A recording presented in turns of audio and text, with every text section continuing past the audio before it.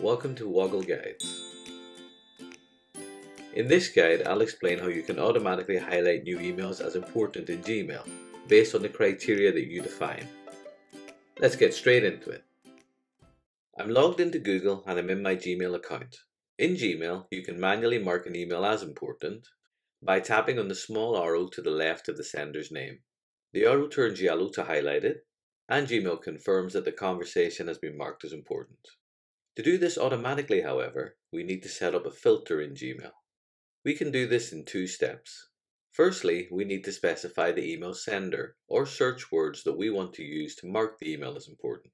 And then we need to apply Gmail's important marking based on the criteria that we've just defined. Gmail has a powerful search filter feature hidden behind the search bar. We can access that by moving our mouse to the right side of the search bar and clicking once on the icon called Search Options. A panel then appears that allows us to enter the criteria with which we want to mark emails as important. You can use any criteria you wish to do this, such as the email address an email has been sent from, or even whether an email has an attachment. But for this example, I'm going to mark emails as important based on specific words that are contained in the email. To do that, I'll click into the row called Has the Words. On this row, I can enter any words that I want to find individual emails based on. I'll start by typing the word invoice as my search criteria for important emails.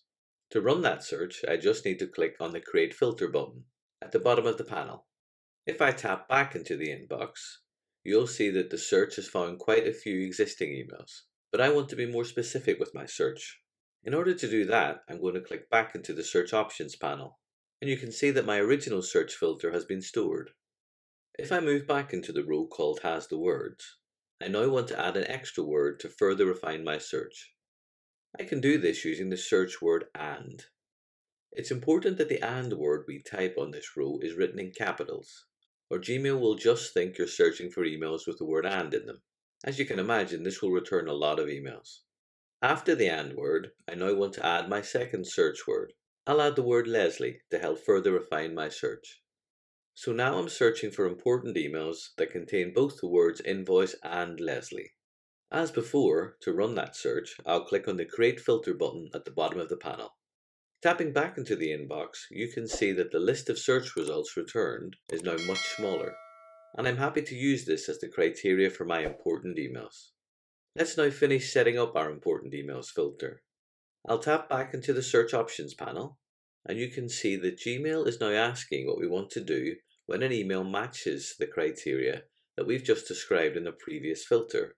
Looking down the list of options, you can see that near the bottom we have one described as Always Mark as Important. I'll click on the checkbox next to that row to choose it. To finally send that filter live in Gmail, all that's now left to do is to click on the large blue Create Filter button.